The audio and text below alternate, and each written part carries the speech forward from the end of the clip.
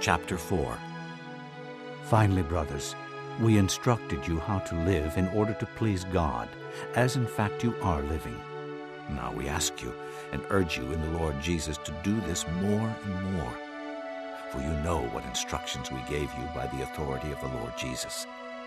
It is God's will that you should be sanctified, that you should avoid sexual immorality, that each of you should learn to control his own body in a way that is holy and honorable, not in passionate lust like the heathen who do not know God, and that in this matter no one should wrong his brother or take advantage of him. The Lord will punish men for all such sins, as we have already told you and warned you. For God did not call us to be impure, but to live a holy life. Therefore, he who rejects this instruction does not reject man, but God, who gives you his Holy Spirit.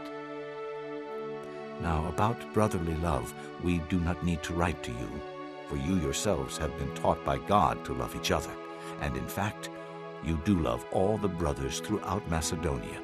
Yet we urge you, brothers, to do so more and more. Make it your ambition to lead a quiet life, to mind your own business, and to work with your hands, just as we told you, so that your daily life may win the respect of outsiders, and so that you will not be dependent on anybody. Brothers, we do not want you to be ignorant about those who fall asleep, or to grieve like the rest of men who have no hope.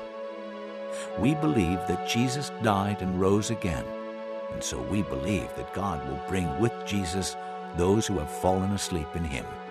According to the Lord's own word, we tell you that we who are still alive, who are left till the coming of the Lord, will certainly not precede those who have fallen asleep. For the Lord himself will come down from heaven with a loud command, with the voice of the archangel, and with the trumpet call of God, and the dead in Christ will rise first. After that, we who are still alive and are left will be caught up together with them in the clouds to meet the Lord in the air, and so we will be with the Lord forever. Therefore, encourage each other with these words.